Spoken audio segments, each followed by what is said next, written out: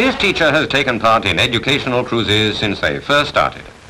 As a means of broadening the outlook of his pupils, he's found these cruises hard to beat. As always, thorough preparation is the key. This cruise is to Norway.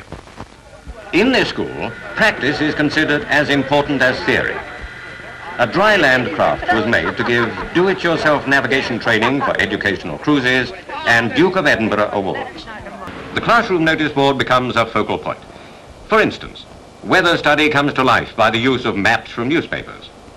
Tracing depressions and anticyclones gives them a real meaning.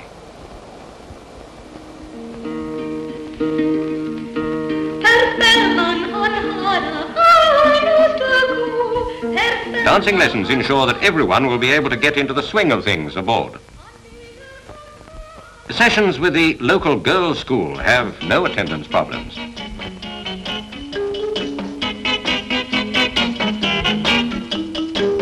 Educational cruises introduced deck hockey to this school.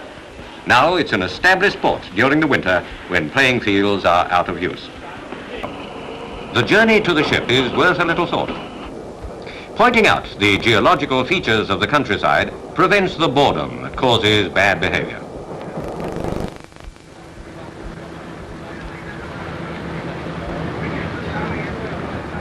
Once aboard, the first and most important job will be muster stations. At the end of the first day, a stroll on deck feels good. Turning in a comfortable cabin feels even better. Morning tea, of course. It's all part of the service and sets you up before the school day begins. Samples of salt water taken at regular intervals form a new kind of detective story. The disparity of temperature between sea and air, in this case, accounted for the fog on that day. Salinity by specific gravity can be directly related to the ship's draft.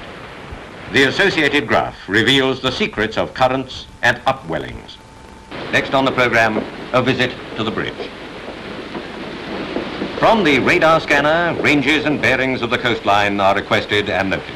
This is a good example of electronics in action. The ship's exact position can now be plotted by the pupils on charts which have been brought along for this purpose.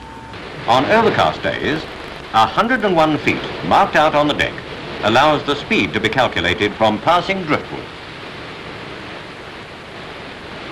The cruise is nearly over now.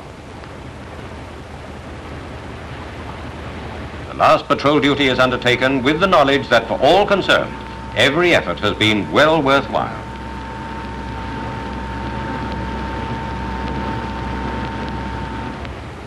"4 a.m., the fourth bridge. At Grangemouth, the ship passes into the dock. Slowly the gates close to the open sea. Another educational cruise is over, but the knowledge gained will have a lasting value. We have shown how one party leader made the most of the opportunities offered by an educational cruise. There are many different ways, and every teacher can choose his own methods. It's up to you. Whether you cruise to the midnight sun, the islands of the Atlantic, or the historic lands of the Mediterranean, we at BI hope that you, as party leader, will do all you can to ensure that your students get the maximum benefit from what will be the voyage of a lifetime.